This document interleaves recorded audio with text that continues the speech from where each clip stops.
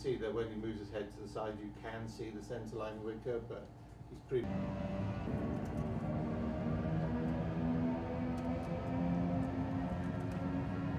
Yeah, definitely. The next step of progress was to get it on the sim. I think between IndyCar and everybody at Red Bull Technologies, it's been very seamless. I think going from Indianapolis to Texas to Iowa to Barber to Long Beach, all the different kind of street courses and road courses and different versions that we get through our season.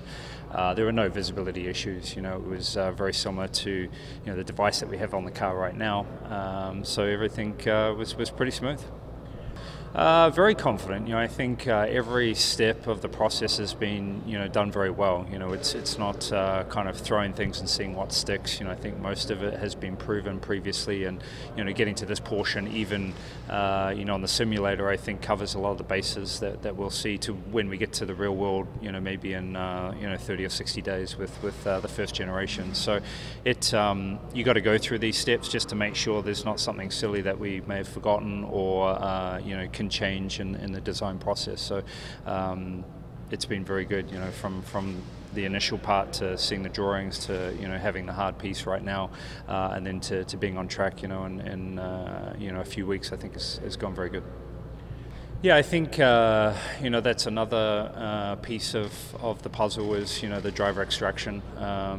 We see different versions, obviously, from having the first Aero Screen to how drivers get out of the halo. I think this kind of has the best of both worlds. Today with the structure that we have is it's only going to get better. With different areas that you can pull on or utilize, but that doesn't seem like it's going to be an issue at all.